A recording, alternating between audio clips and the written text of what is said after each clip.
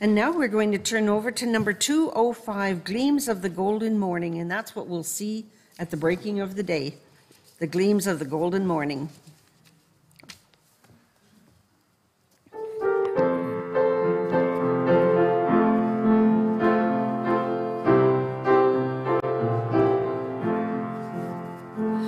The golden morning is fast approaching.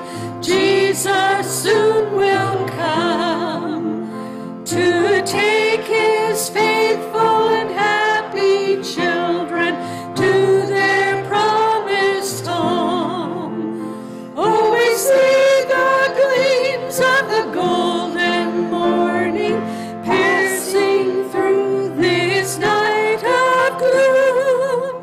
Oh, we see the gleams of the golden morning that will burst the tomb. The gospel summons will soon be carried to the nations round. The bridegroom then will cease to tarry, and the trumpet sound. Oh, we see the gleams of the golden morning piercing through this night of gloom. Oh, we see the gleams of the golden morning that will burst the tomb. Attended by all the shining angels down the flaming sky, the judge will come and will take his people where they will not die. Oh, we see the gleams of the golden morning piercing through this night of gloom. Oh, we see the gleams of the golden morning that will burst the tomb. There those loved ones who have long been parted will all meet that day. The tears of those who are broken-hearted will be wiped away. Oh, we see the gleams of the golden morning piercing through this night of gloom. Oh, we see the gleams of the golden morning that will burst the tomb. When the roll is called up yonder, I hope that we all will be there. 216, when the roll is called up yonder.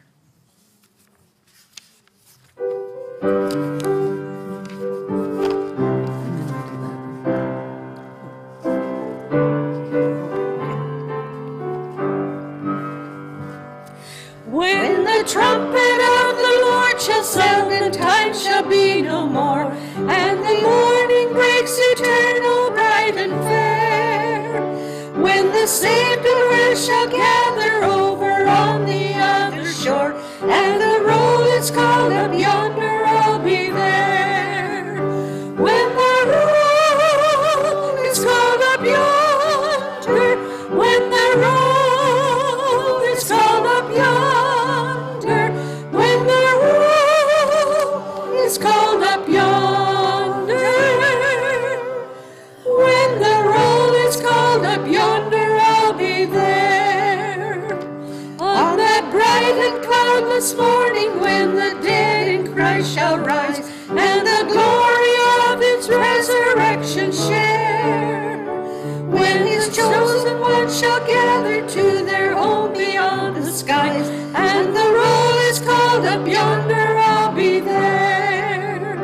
When the roll is called up yonder, when the roll is called up yonder, when the roll is called up yonder,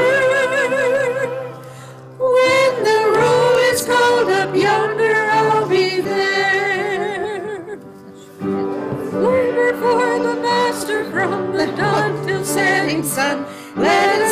talk of all his wondrous love and care. Then when all of life is over and our work on earth is done, and the roll is called up yonder, I'll be there. Yeah. When the roll is called up yonder, when the roll is called up yonder, when the roll is called up yonder, when the roll is called up yonder, I'll be there.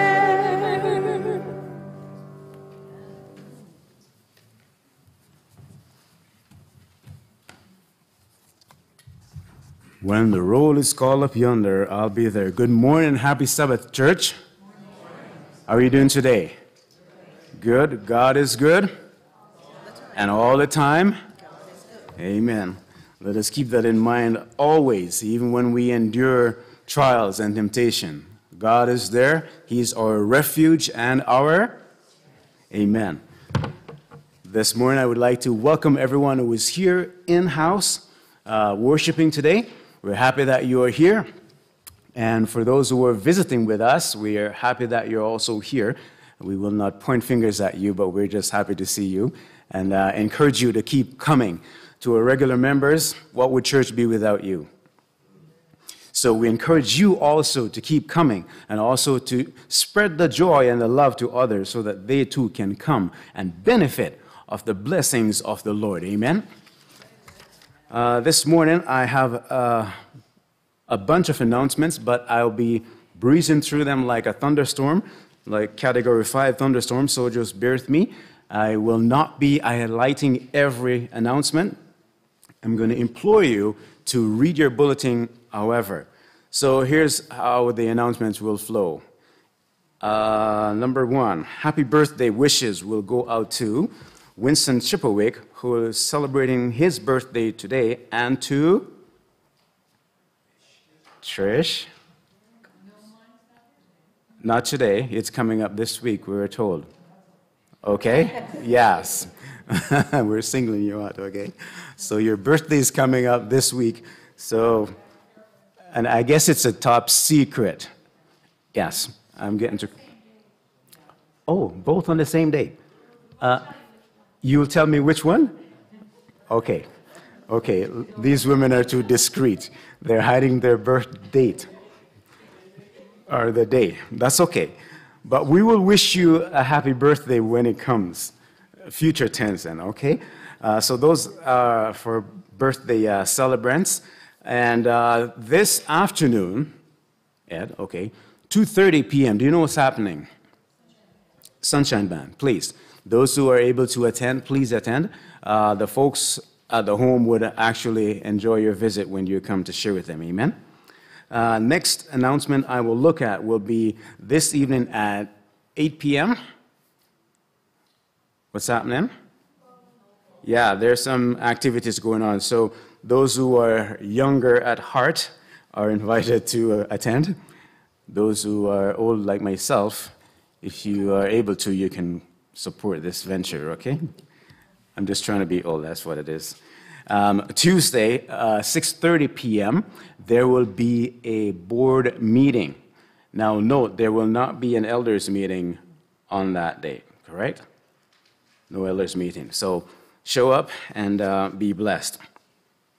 Next announcement I will quickly share with you is 2:30 p.m. AY. Next Sabbath, you have to be here for the next AY meeting. For those of you who missed the last one, one half of your life is missing. And we'll forgive you. There are some who actually had to visit other churches. We understand that. But for the next one, you don't want to miss it. This one is entitled Devotions. And as you've been listening, this weekend is a very high intensity weekend, as it were, with Pavel Goya, sharing with prayer and all these. Personal devotion is the best. Without personal devotion, all that we're doing would mean absolutely nothing. So show up and be counted for our next AY meeting. On a sad note, On March 22nd at 1:30 p.m. at the College Heights Church, there will be a memorial service for the late Reuben Lawrenson. Yes, he was a member here, then he moved his membership to Lillooet, BC, and unfortunately, he's no longer in the land of the living, but there will be a memorial on that day for him. Two last announcements I will share here quickly. Like I say, there are lots in there, so just read through the bulletin. The health ministry of the College Heights Church, they're having a program there. Please read that one. And the next one I will quickly highlight is the annual College Heights Christian School constituency meeting will take place on Thursday, April 18 at 7 p.m. So those who are members of that board needs to be in attendance. Those are the few announcements I will highlight quickly for now. And at this time, we'll invite our choristers to lead us through our opening hymn.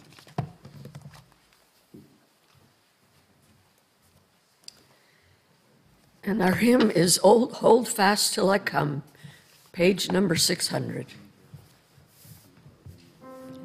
Should we all stand? Yes. Let's all stand as we sing this song together.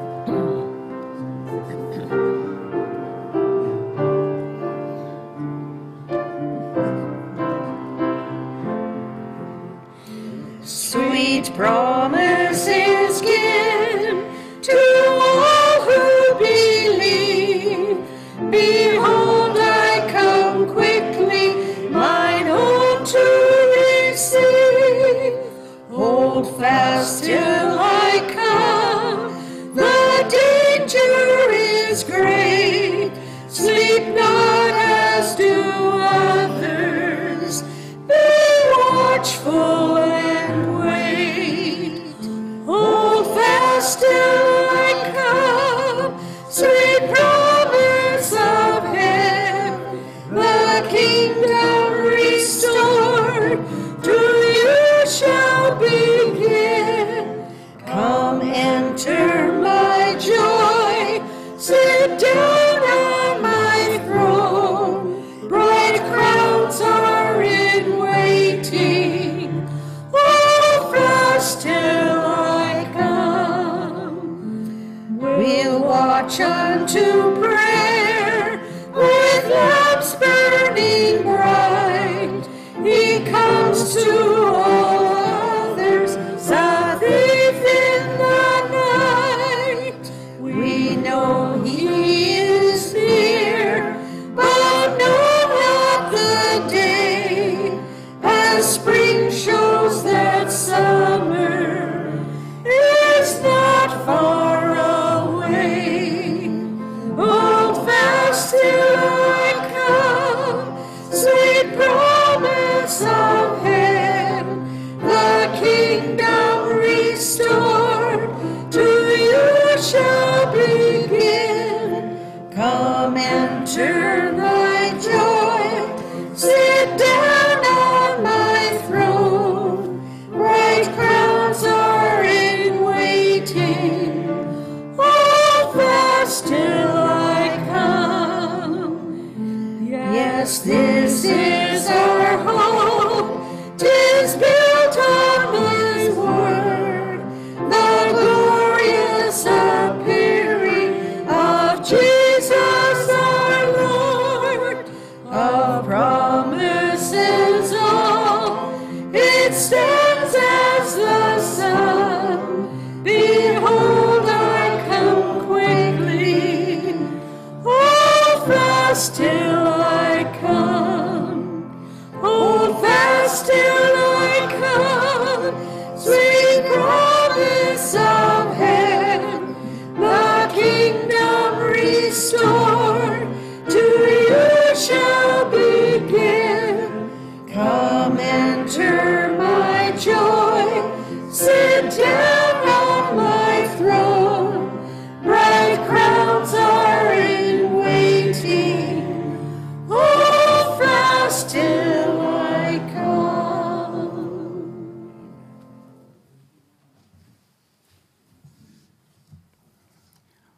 call to worship today comes to us from the book of Colossians, chapter 1, reading verse 16.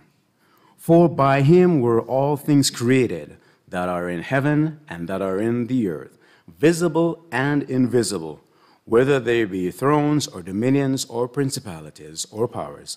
All, all things were created by him and for him. The church is now called to worship. Wherever possible, I'll invite you to kneel with me as I pray.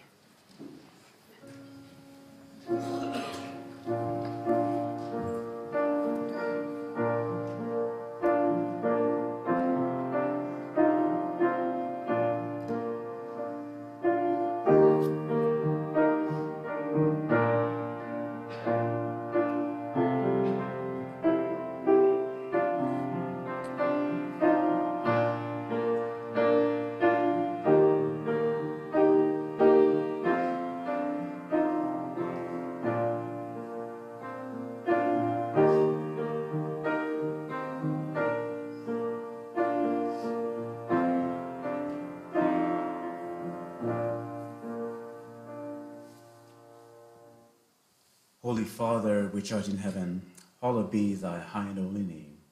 Lord, we thank you for who you are, a loving, merciful, compassionate, forgiving, and caring Father. Humbly we bow before you today, wretched and sinful though we are. We come, Lord, confessing our sins and our faults. We pray that you will forgive us when we have sinned and misrepresented you in even words or even actions. We pray today that you will cover us under your Son's blood. And please, Holy Father, fill us with your sweet Holy Spirit. As we bow today, as our faces are different, so are our needs and our desires. We cast all our cares upon you because you cared for us. And we pray that you will fill our needs as it is in accordance to your will. As we worship you today, we pray that you will accept our worship. May we receive a blessing, and may we also be a blessing to others. We surrender your manservant today, whom you will choose to speak on your behalf. I pray that you will hide him behind the cross, speak to him, Lord, and speak through him, and fill him with your Holy Spirit. At the end, Lord, may all of us be drawn closer to you, and may your name be glorified.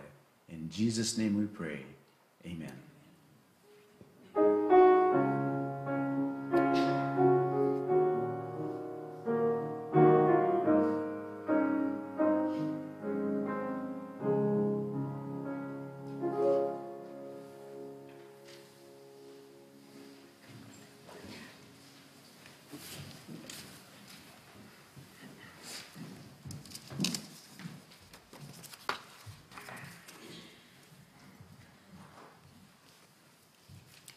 Our offering today is for a local church budget.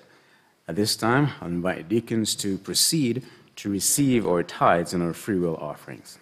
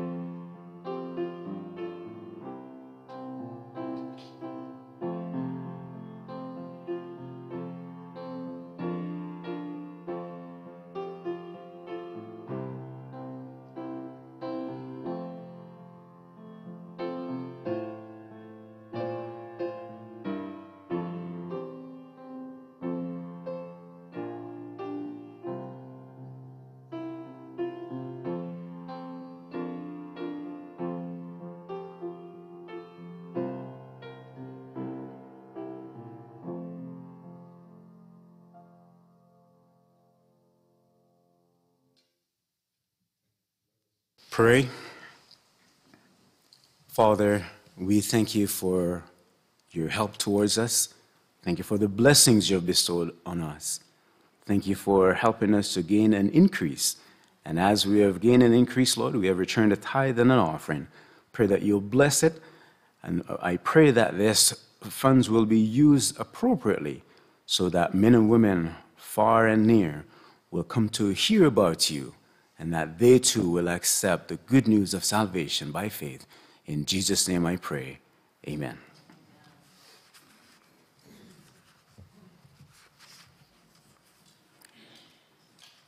And you know my favorite line when it comes on the children's story. If Jesus were here, he would say, "Children, come unto me."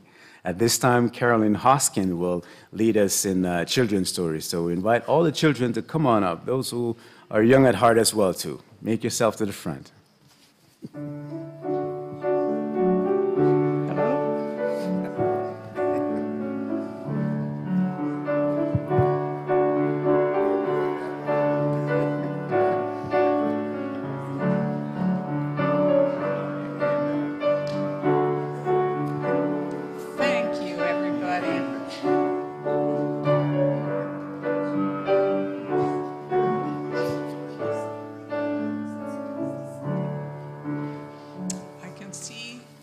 Children in your faces.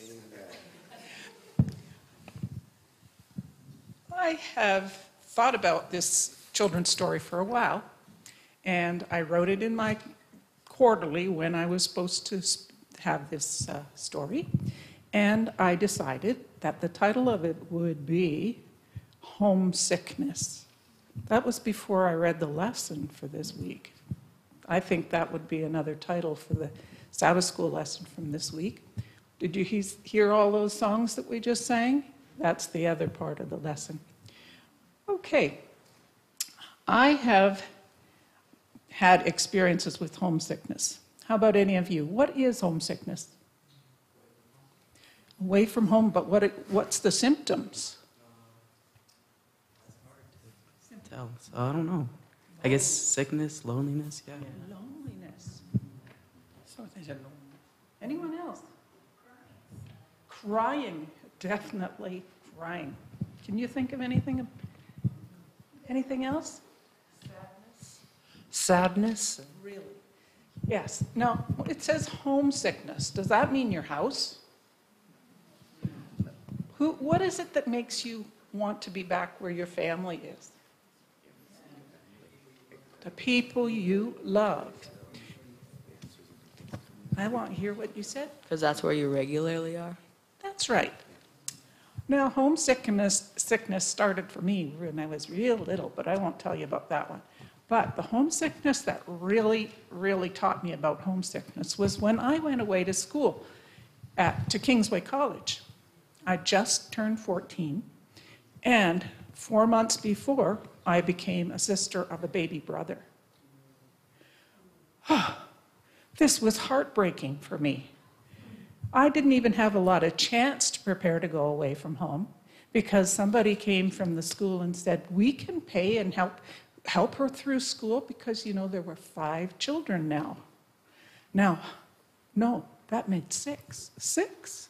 And so my mom was kind of, well, we can't afford that, but they promised that it would work out. I was the second child in the family, and my other sister was going to high school. So Mom said, my children must go to church school if at all possible. So I was the first one to break the barrier of us going away from home. Well, I was so sick. I couldn't get over being away from that baby brother, as well as my mother, who was so good to me and kind. Something like that sermon this morning that said, your home was your heaven. Mine wasn't quite like heaven, but I had a wonderful family around me. So I missed them so much. I remember one time giving a phone call to home, and it was reverse the charges. That was when phones cost a lot. And I got the call through, and my brother answered, but it sounded like my father. And he said, we can't accept the charges. My heart broke. What? My dad won't accept the charges? I went all around that school asking for somebody's quarters, and then I put them in the phone. And I learned that my family said, if mom and dad aren't home, don't accept the charges. But they didn't tell me that. So I was very heartbroken. So that was another part of my homesickness. I was very shy. I didn't know anybody there. And until I got to know people and got to be friends with people, the homesickness left. And you know, when anybody asks you, where's your home church? That's where your home family is. You will always remember that the church members are the ones that love you, know you. And the next little bit of the story is about when I was older and had become a nurse. My husband, he was the one that instigated this. He applied to go to a job in the far north of Ontario where we had to fly in, where there was no church for us, and it was not too easy to think about going there. Okay, so we were accepted, and we went to this community of First Nations people, and we had to only get to fly out, so we were there. No going home. The phones weren't cheap yet, and it was hard. Well, you know what? We arrived on a Friday. We unpacked enough things for us to enjoy Sabbath, and we put out the stereo. And we put in an 8-track tape. And do you know what God did to us? He gave us a song. Songs make your heart feel better. Well, that song was, we've come this far by faith, leaning on the Lord, trusting in his holy word. He's never failed us yet. He never will. And that was the song that cheered our hearts, that we have done what we felt we wanted to do, a mission duty in our own country. Well, it was a new language, it was new people, everything was a bit strange. And I got pretty lonely. And I would look in the mirror, and I would squint my eyes, and in the mirror, I looked like my mother. Well, they always thought I looked like my mother. And so I could pretend that I was seeing my mother. And that helped me a little bit. So, homesickness is also homesick for heaven. We are looking for our Lord to come, and he has promised us, and he has never failed us in his promises. And if you'd like to pass these out and examine the picture on the front of that, we turn to John 14, and it tells us about the mansions that he's gone to prepare for us. And that was one of the first sermons that I ever remembered, was expressing all the wonders that God is planning for us, and the wonders that he has promised us if we are faithful, and that we come home to him every day. And you know, the last page of our Bible says in Revelation 22:21, the second to the last verse, surely I come quickly. And don't you see the picture on the front? How beautiful that is. And if we can keep that in mind and know that he's coming any day, any hour, and think of all the songs about that. It could be at morning, it could be at night, and we need to be ready. And that means putting our faith in him, relying on him every day. And that was my inspiration for this. And thank you for being young children and brave to come to the front. Okay, there is a little story inside the booklet, but I wanted you to have a picture of the wonders that God is preparing for us. Would someone like to pray? Very good. Big child. Lord, we thank you for the privilege we have to be little children here. We're all children of God. And we pray that will help us to remember that you're waiting for us in heaven and make us homesick for this place. We ask in Jesus' name, amen.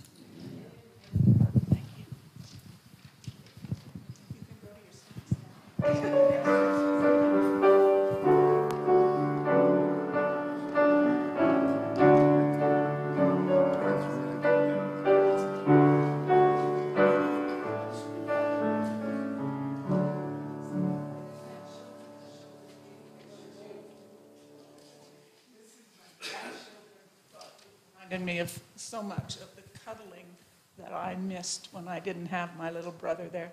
Whenever I'd go home, I'd cry when I had to go back to Kingsway.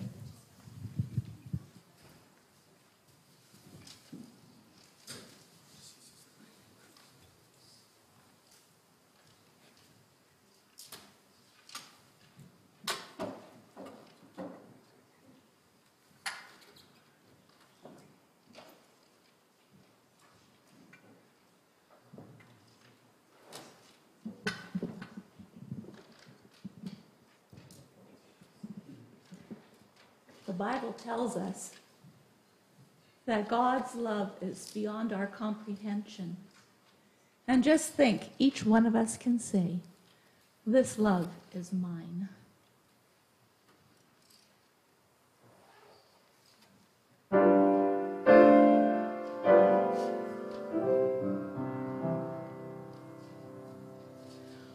We may sound the depths of all the mighty oceans.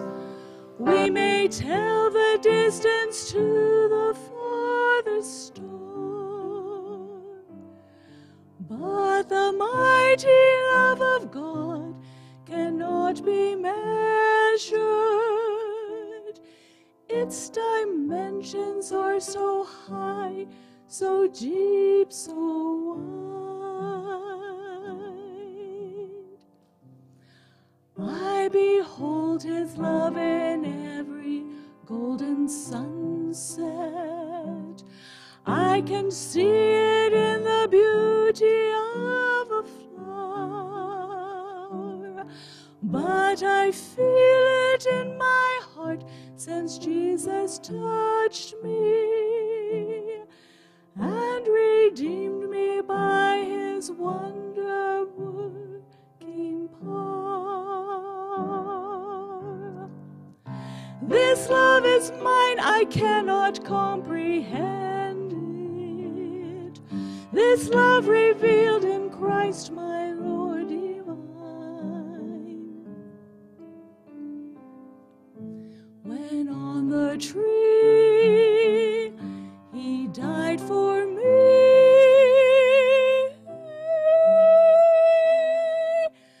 God's wondrous, glorious, mighty love, this love is mine.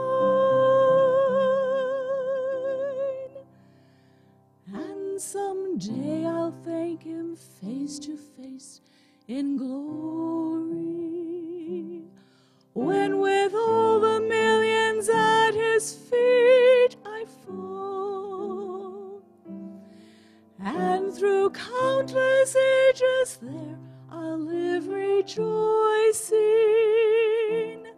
sing forever at the wonder of it all. This love is mine, I cannot comprehend it. This love revealed in Christ my Lord divine. When on the tree he died for me,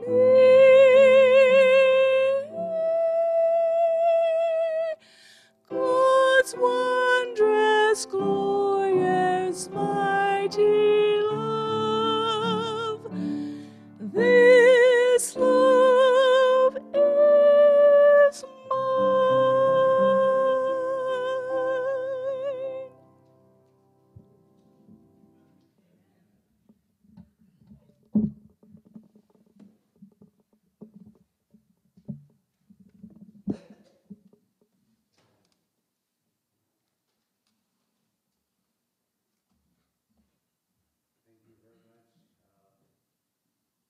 Square for the children's story and special music.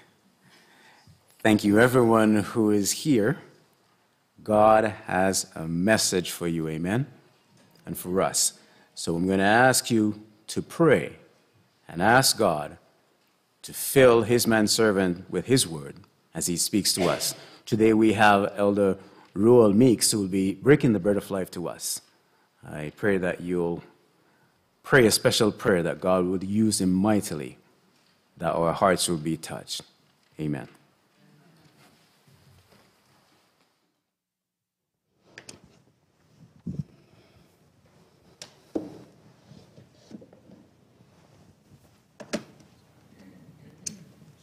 Thanks, Garfield. Good morning, church.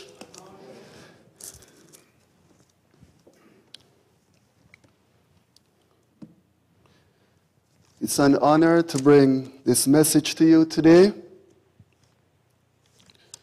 And as we go through this message, I hope that Christ be seen.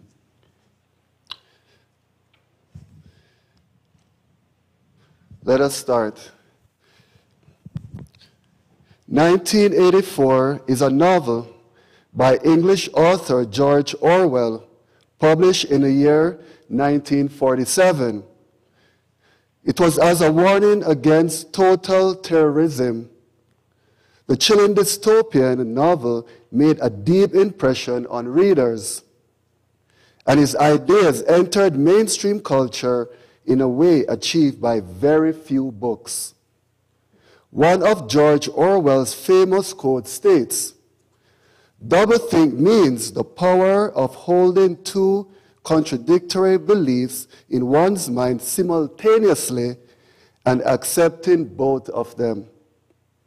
George Orwell is saying that it is possible to believe the truth and a lie at the same time.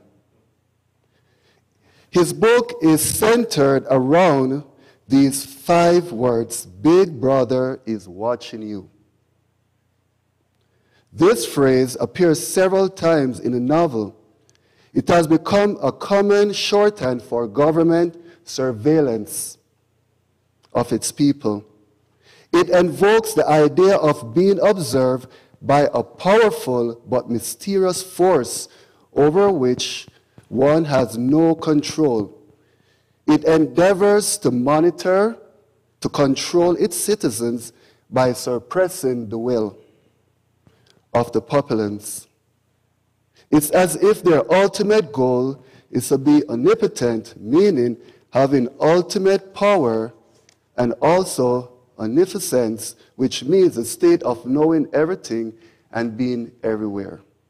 And that's through the use of technology. If you think that's ridiculous, here we have, I was supposed to have the PowerPoint, but my computer won't work. So we have this all-seeing eye, that all-seeing eye on the pyramid. Here we have it, and it's a sign of providence, which is a symbol intended to represent providence, meaning the protection of God. So when you see that pyramid with that all-seeing eye, it's a symbol of providence, all-seeing, all-knowing, everywhere. The eye watches over the workers of mankind. Is it possible that Satan endeavors to hijack the affairs of mankind? I want to talk about who is in control of Earth's affairs, the function of the power, how it moves through history, present and future. But just to understand this power of force, we're going to a complicated but highly symbolic chapter. And this chapter, it takes prayer, patience, and divine help. But first, I want to look at the historical context of that particular chapter. Let's pray. Heavenly Father, we thank you for today. Thank you for the opportunity to break your word and to look behind the scenes of this all-working, all-seeing power that watches over us, not to condemn us, but to protect us and to lead us to eternal life. Please be with us, dear Lord, as we study your word. In Jesus' name we pray. Amen. It was the year 572 BC. By this time, Jerusalem had gone through 2 captivities. The year 605, Daniel and his friends were taken to Babylon. That story is told in Daniel chapter 1, and you can read it. Because of time, that year was 597, the time of King Nebuchadnezzar's reign. He came to Jerusalem and captured the city, thus taking the prophet Ezekiel as captive to Babylon. By that time, both Daniel and Ezekiel had been taken to Babylon, and furthermore, the holy vessels of the temple had been taken by King Nebuchadnezzar. To a greater extent, Israel had become subservient to Babylon. Therefore, as you look at the book of Jeremiah and Lamentations, you discover that God's people were wondering whether God has forsaken them. They are looking at their world at that time, and they see everything spinning out of control. They're thinking God has left the earth, and he does not see what's going on. You can read that for an example in chapter 2 of Jeremiah, verse 6, and Jeremiah 2:8. And so we see the context, this idea that God has abandoned Israel, God has forsaken the earth, God has rejected the world, and everything was spinning out of control. You know, it's kind of what we're seeing right now. Okay? And at that critical moment, that's when God gave this magnificent vision in Ezekiel chapter 1 and 10, showing that he was still in control and not man. Also indicating that he was extremely involved in what was taking place amongst the children of Israel. We won't study every verse of chapter 1 and 10, but we are going to look at the predominant points of these 2 chapters. And then we're going to put it all together and see what God is trying to teach us through these 2 chapters. Let us begin in Ezekiel chapter 1, verse 1 to 4. So Ezekiel 1, 1 to 4. Now it came to pass in the 13th year, in the 4th month, on the 5th day of the month, as I was among the captives by the river Kabar, that the heavens were open, and I saw the vision of God. On the 5th day of the month, which was in the 5th year of King Jehoiakim's captivity, the word of the Lord came expressly to Ezekiel the priest, the son of Buzi, in the land of the Chaldeans by the river Kabar. And the hand of the Lord was open, was upon me. Then I looked, and behold, a whirlwind was coming out of the north, a great cloud with raging fire engulfing itself, and brightness was all around it, and radiating out of its midst like a color of amber out of the midst of the fire. Here the vision begins as Ezekiel sees something magnificent coming from the north. Notice Ezekiel 1 verse 4. Ezekiel catches a glimpse of this marvelous scene coming from the north. So 3 natural predominant that we notice in these verses. We notice a whirlwind, a great cloud, and a raging fire. Just keep these 3 details in, let us keep these 3 details in our mind because we're going to get back to it. Now, where's this scene coming from? North. Notice it's coming from the north. Question, who lives in the north? Well, according to Scripture, we look at Isaiah chapter 14, verse 12.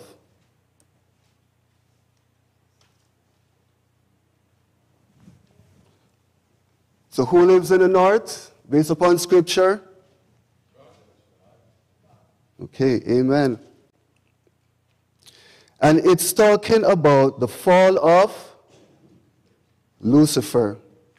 According to this passage, where does God live? The answer is he lives in the north. So that means this chariot of Ezekiel 1 is coming from heaven.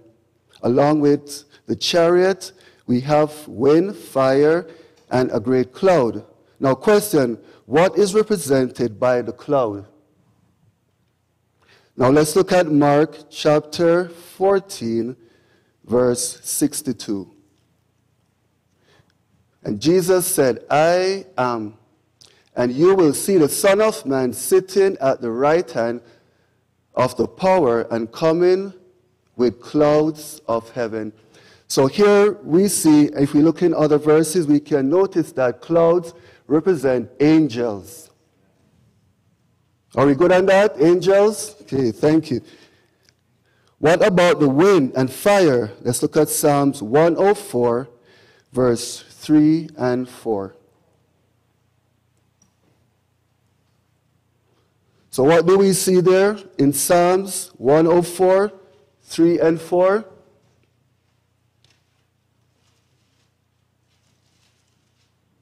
What does the wind and fire represent?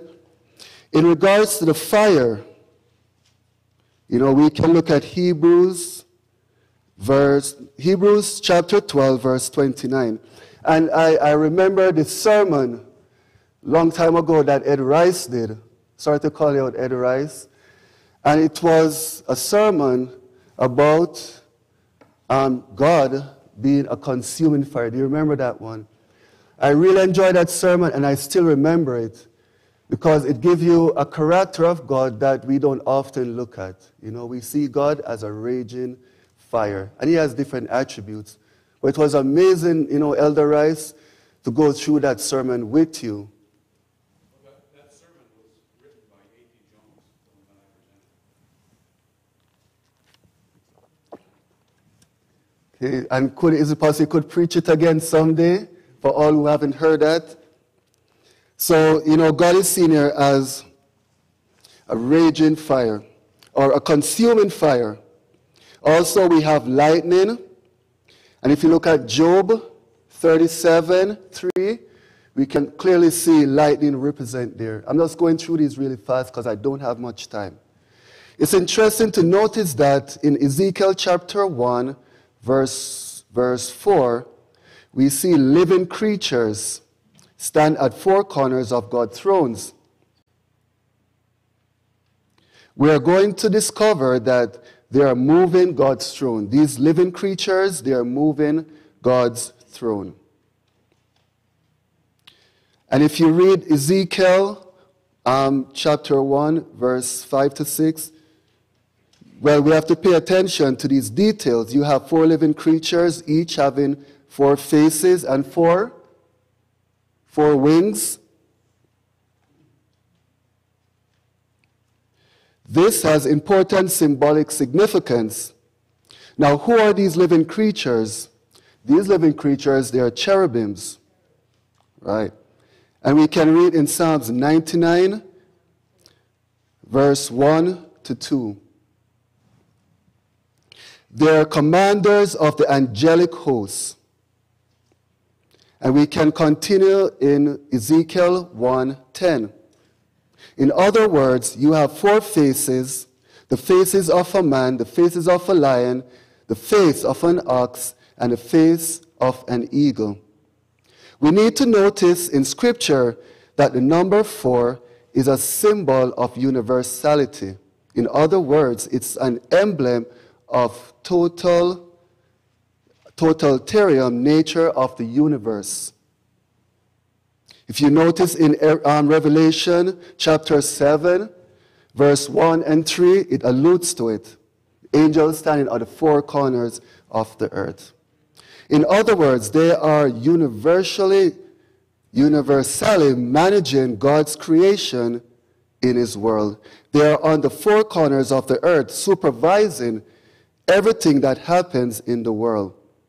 And this is crazy because these four living creatures have four faces. That must mean they are moving in one direction.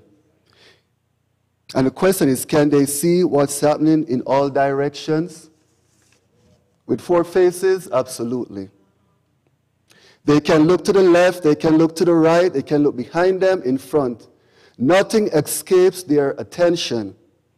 So when you read Luke 8, verse 17, it makes perfect sense. You clearly see why it's possible, and we could, if you can turn your Bibles, we can look at Luke 8, 17, and it says, "For nothing is hidden that will not be made manifest, nor is anything secret that will not be known and come to light." So basically, I'm looking behind the scenes on the functions of this being. How can God be everywhere? How can he see everything? How can he read the heart? And in Ezekiel, it gives us a behind the scene of this mechanism working, being everywhere and seeing everything. You can clearly see why it's possible. Even Jesus said to Nathanael, Nathanael was saying, "Can anything good come from Nazareth?" But it's amazing because Jesus, was there reading his heart. And Nathanael was amazed. So nothing escapes their attention, according to Revelation 7. The four living creatures are in total control and are restraining the winds of human passion. In Sabbath school recently, I heard a comment, and it was from the spirit of prophecy, that if angels or if God wasn't holding back our passion, it will be an all-out war. So these living creatures are in total control and restraining the winds of human passions. They are holding back the extreme famines, pestilence, earthquakes, persecution, and an all-out war. It's also interesting that these living creatures don't wander around aimlessly. So these living creatures, they're not randomly going around. They have a purpose. They move in one direction when they are on a mission. And we can read that in Ezekiel 1, 9 and 12. Intriguingly enough, these living beings, according to Scripture, these creatures are full of eyes. And you can read that in Ezekiel 10, 12. It's possible to imagine living creatures full of eyes from head to foot. Question, what does eyes represent in Holy Scriptures? What does eyes represent in Holy Scriptures? Well, if we look at Ephesians 1, verse 18, we can see, according to that scripture, that passage, eyes represent wisdom. Eyes represent knowledge. It also represents understanding. Hence, it represents all seeing and all knowing, right? And that's why mankind used that pyramid with that eye above to say that they're all seeing and they know everything about you. And through the use of the smartphone, they definitely have the opportunity to do that. Wherever you go, they're there with you. And it's said that in the last days, they're going to use the same technology against us. Because of what we do on them, they're going to bring it up and say, okay, this is what you did on such and such a time. Right? So ultimately, this means that these creatures covered in eyes utilizes wisdom in everything that they do. So these living creatures, they're full of eyes, and everything that they do it with wisdom. They're not random. It's incredible because in 1968, a very famous book was published. The author was Eric Van Daniken. The name of this book was Chariots of God. Anybody ever heard about Chariots of God, that book? The subtitle was Unsolved Mysteries of the Past. So Van Daniken took the vision of Ezekiel chapter 1 and concluded that this vision referred to aliens that visit planet Earth. So when Van Daniken looked at this vision, he concluded that these living beings are aliens. And lots of people today actually think that these beings, they're actually aliens from a different planet.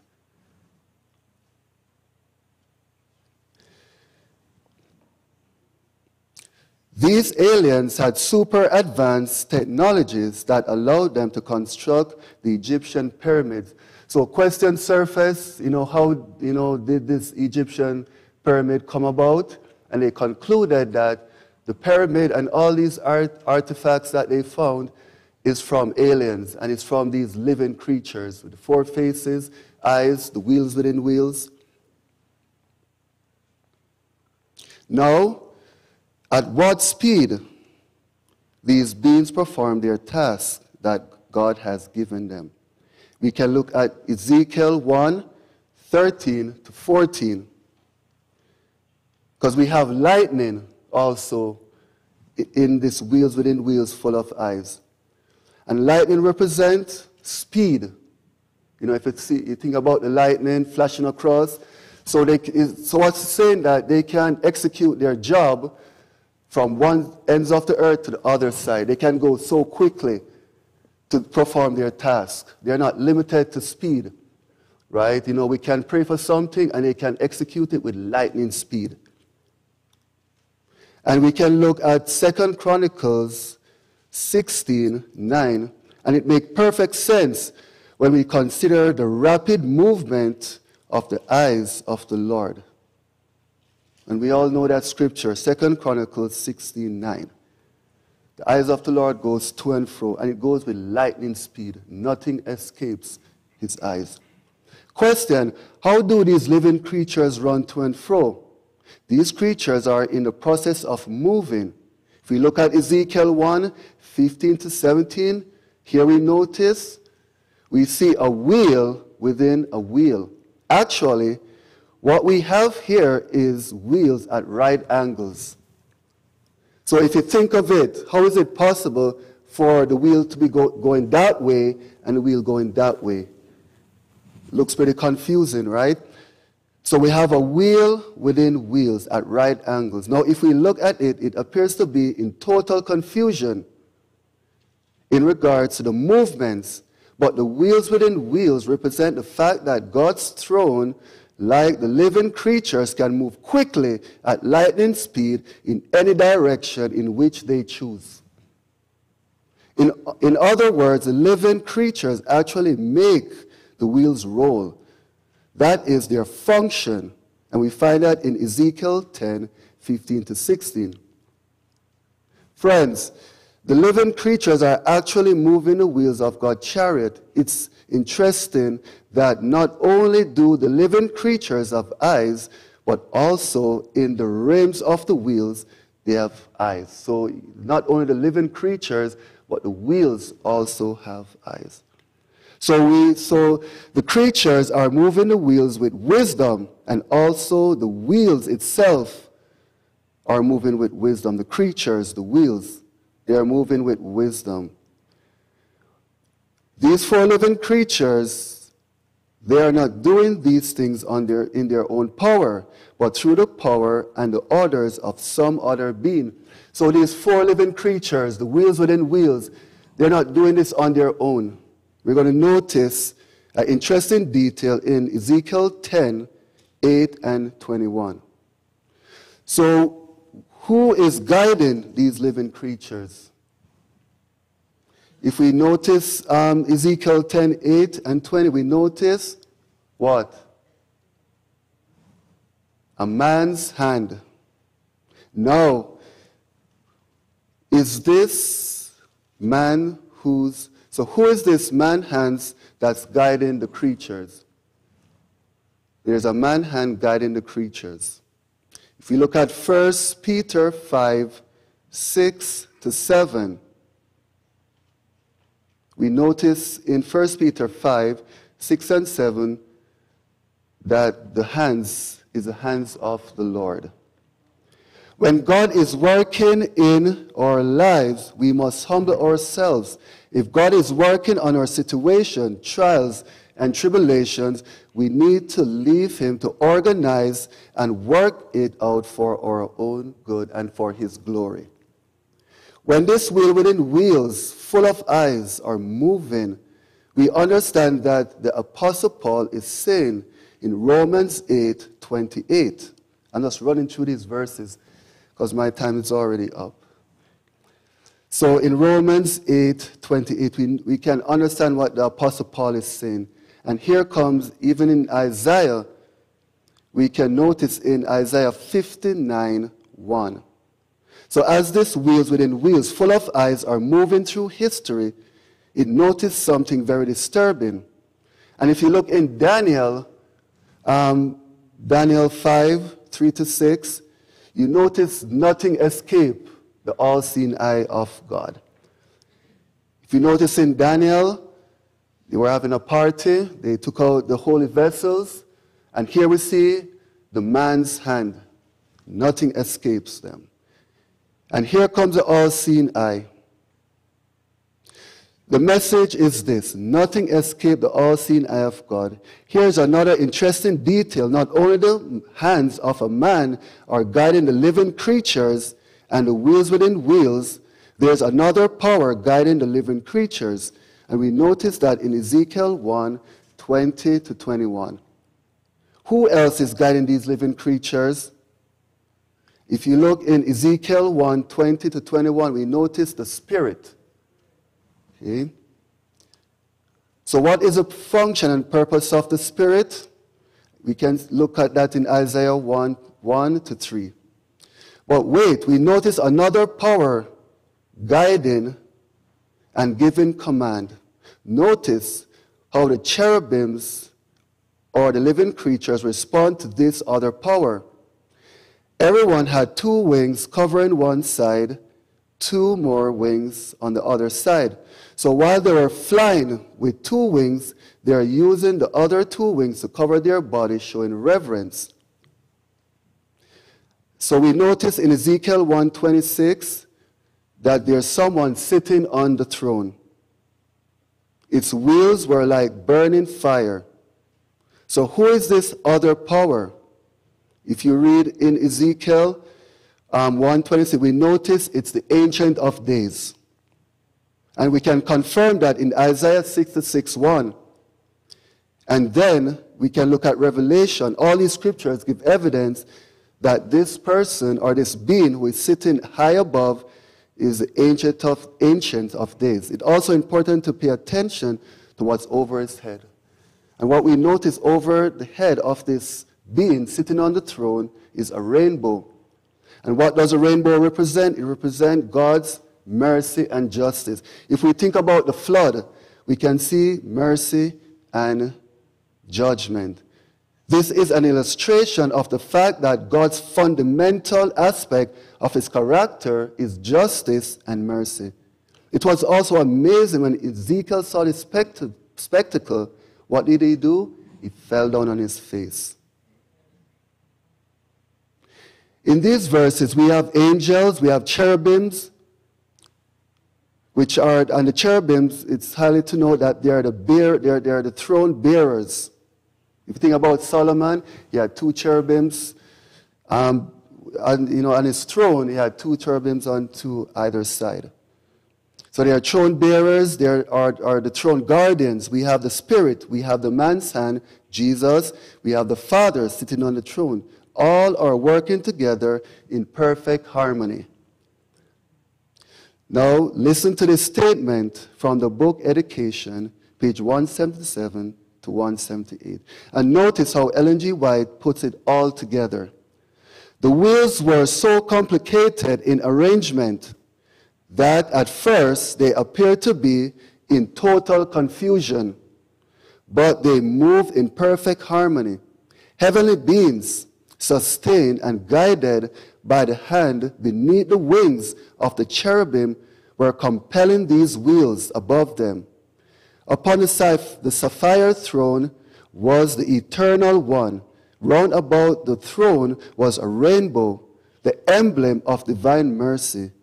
As the wheels, like complications, were under the guidance of the hand beneath the wings of the cherubim, so the complicated play of human events is under the divine control amidst the strife and turmoil of nation. So basically, Ellen G. White is saying, even though things are pretty confusing right now, they're still under the control of the Eternal One. He that sitteth above the cherubim still guides the affairs of earth.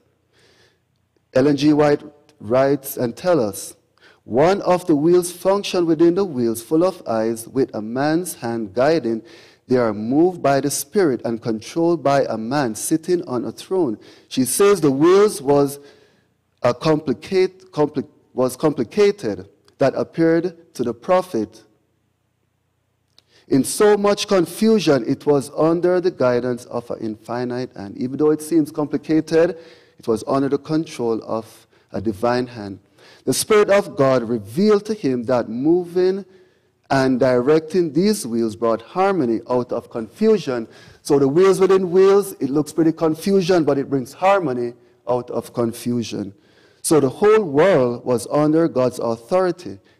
Myriads of angels, of glorified beings, were ready at his word to overrule the power and policy of evil men and bring good to his faithful ones. Today, we live in a world filled with fear, uncertainty, apprehension, confusion, wars, and rumors of war. Economic collapse also plagues the mind of individuals, but God is seated on his throne. We do not have to fear because he is doing everything under his mighty hand, and he's giving the commands. You see, friends, the eyes of the Lord roam across the earth, beholding the evil and the good alike. Nothing eludes his scrutiny. Does it make more sense when we take reference from the wisest man ever lived, and that's Ecclesiastes 12, verse 13 to 14? It states that every secret thing, whether good or evil, will come to light. Even his father, King David, understood the function of God's operation. Brothers and sisters, as the hand guides the wheels full of eyes, the eyes that run to and fro across the earth, the eyes that govern every act, whether for him or against him, will you allow the same hand and the same government to guide you through life? And my praise, guys, is whenever you're going through life and you consider the wheels within wheels, this vision, just remember God is not random. You know, if you go through the Bible, you know, Jesus had to be at that well with that woman. He had to be there at that time. Lazarus, he had to be underneath that tree. Wheels within wheels does everything and make everything function. Jesus wasn't random. You know, Jesus didn't go to the pool just randomly. He didn't heal the blind man randomly. Nothing he did was random. Everything was for a cause. And, you know, in Ezekiel, at a time when Israel was saying, man, this is crazy, you know, it's confusion. You know, even a Sabbath lesson, you know, is saying, why does the wicked have to prosper? All these questions, right? And at that time, even Ezekiel was worried, you know, is God still in control? And, you know, it's kind of funny because, you know, it's like a show and tell. You know, God flexing his muscle, showing his glory. God said, yeah, you know, I'm the boss, right? And he showed him this glory. But basically, he told Ezekiel, whatever you see today, go and tell it to the others. And that's the same thing that God is doing for us today. When the wheels within wheels full of eyes with all his creatures, when it's working in our behalf and something good happens in our lives, we need to go and tell it. Right? So when you're going through life, just remember Ezekiel chapter 1 and 10, and it explains the function of how God works in our lives. And this wheels within wheels is working on our behalf. Thank you.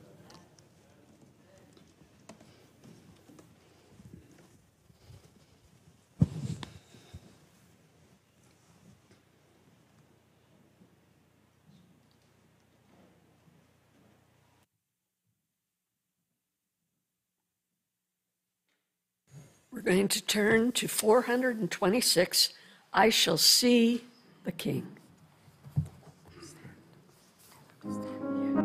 Let's all stand as we sing this song together.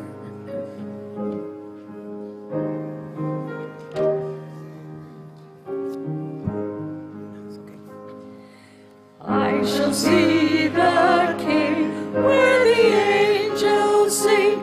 I shall see the King someday in the better land on the golden strand, and with him shall ever stay. In his glory I shall see the King, and forever endless praises sing. 'Twas on Calvary Jesus died for me. I shall see the King someday. In the land of song, in the golden throne, where there never comes a night, with my Lord was slain, I shall ever reign in the glory land of light. In his glory I shall see the King, and forever endless praises sing. 'Twas on Calvary Jesus died for me. I shall see the King someday. I shall see the King, all my tributes bring, and shall look upon his face. Then my song shall be, how he ransomed me, and has kept me by his grace. In his glory I shall see the King, and forever endless praises sing. 'Twas on Calvary Jesus died for me. I shall see the King someday.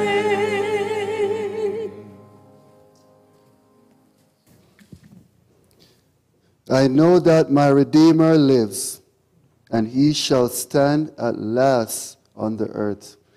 And after my skin is destroyed, this I know, that in my flesh I shall see God, whom I shall see for myself, and my eyes shall behold, and not another.